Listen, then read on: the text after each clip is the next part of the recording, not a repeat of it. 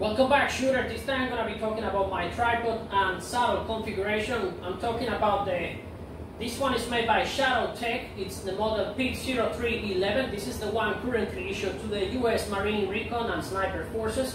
And the saddle, which is a precision clamp that is used for precision shooting, it's made by Hog Saddle, that was founded by a retired Marine sniper.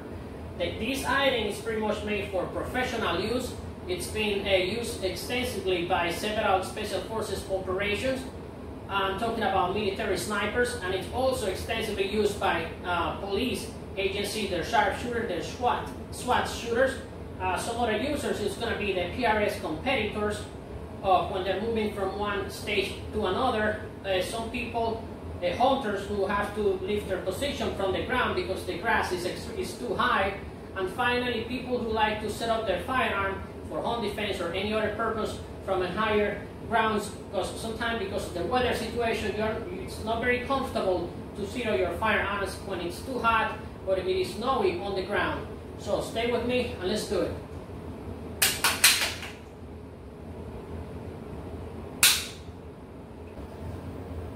Starting from the bottom, the first part you're going to see is going to be the tripod. This is made by the company Shadow Tech, the model P0311, which is the code for snipers, scout snipers.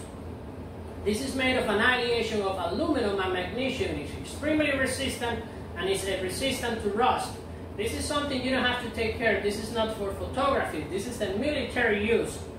If you extend it all the way up, you're going to have 61 inches high, so extremely high. If you are 6 something, you will be able to do spotting with your spotting scope without having to be tilting or chasing the scope or bending your knees. And if you fold it all the way down, you're going to have only 11 inches of height for all those cover operations, surveillance, or defensive position. On the bottom here, you're going to have a hook.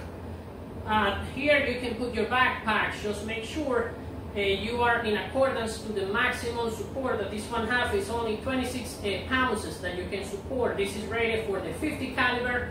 There are a bunch of videos on YouTube about this tripod being used with a 50 caliber Barrett. However, don't try to exceed the 26 pound that this is rated for.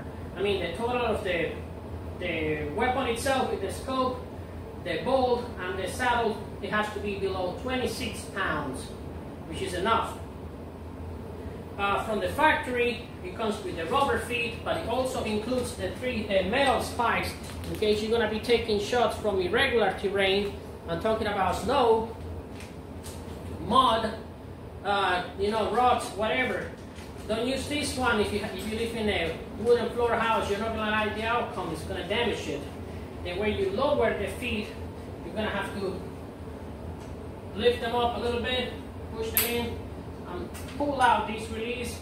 And then the same for each one of them. Pull them in, pull out this till you feel the clamp.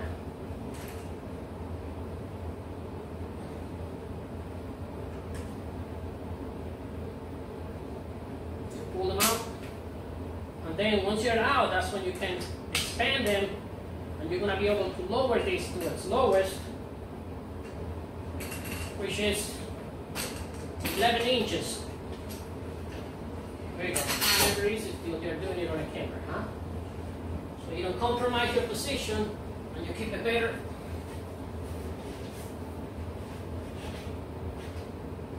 There you go. Perfect. Extremely stable, extremely comfortable. This is it. The next portion is going to be the bolt head. This one is made by Sunway Photo. The model is the FB-52GNN. This is only 1 pound bolt head. It's extremely lightweight and it's rated for 44 pounds. Excuse me. It does not mean you're going to put 44 pounds to the tripod. Remember, it's only rated for 26 pounds. Otherwise, you're going to damage it. It means it will take over 44 pounds once you stabilize your weapons to move it, to make it rotate. That's what it means. The diameter of the bolt itself is going to be a 52 millimeter bolts, which means it's going to be the rotation, the inclination, very smooth. It's not going to be like previous models where it was kind of robotic and kind of sliding and a little bit forceful. It is very comfortable and it is very reliable. On the bottom, you're gonna have a rotation marks that with a 365 degrees angles. This one over here is gonna be the adjustment knob for those rotation. Once you leave it where you want it, it's just mark it. I never move it out of 0. And then I just keep it there and fix it using this knob. And next to it, you're gonna have a different turret or knob. This is the one that regulates the tension on the clamp that is going to hold to the Arca rail that attaches the Hog Saddle to the bolt and then to the tripod. This is one of the most important parts. This is what you're going to be playing pretty much all the time with. This is going to be for the tension of the bolt, the rotation. You're going to have a 365 degrees rotation on the top. I believe it's 15 or 20 of angle for elevation or inclination rotation on it. On the side, it came with a level that I never used.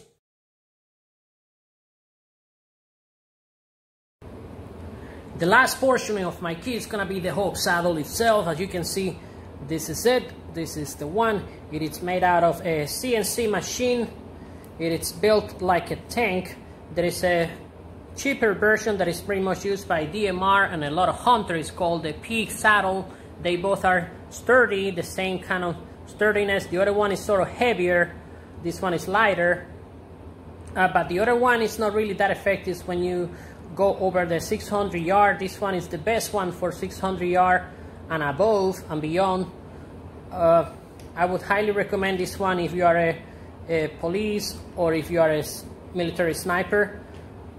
This is in the inside, is made out of rubber. On the side, this is the turret that you're gonna regulate, or you're gonna clamp either your observation spotting scope. I'm talking about the loophole Mark IV with the H32 reticle. I already made a review.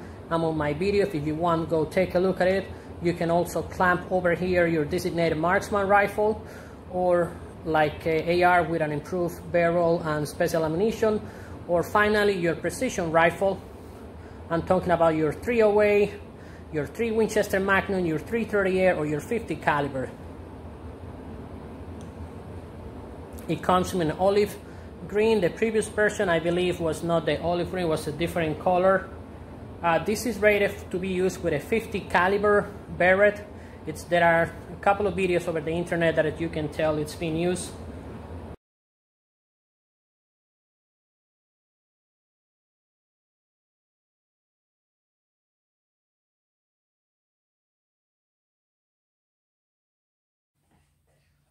Finally, we got to the point where I'm going to have to teach how to use it. The first thing you're going to do, you're going to put the rear legs on the back, so they're going to be taking all the recoil. The second thing you're going to do, you're going to find your center balance. If you put it over here, it's going to fall. So find your center balance. And then secure it, it's just twisted. You close the saddle. Then you position this. This is kind of high for me. It was supposed to be in the middle of your center chest. I'm going to lower it.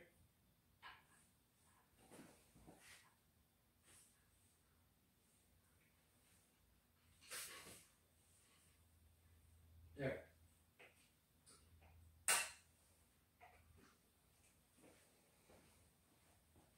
You're going to stretch one arm, you're going to lock it.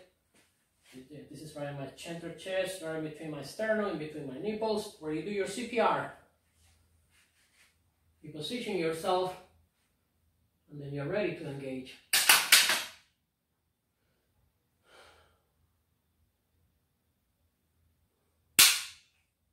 There are many more positions that are told by militaries and law enforcement officers. I really don't know them. I only use this one for zeroing and hunting.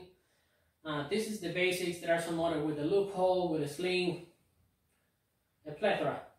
But this is pretty much basically all you're going to be needing for it. Finally, my last advice, make sure whatever weapon you're going to be using on the top, do not go over 26 pounds. That's what the tripod is rated for. If you like this video, give it a like, subscribe, share it among your friends. If you have any doubt, any questions, something that I was not very clear, or any omission that I did, I really don't plan to be Mr. Perfect Guy. So leave me the comments below, and thank you so much for your time.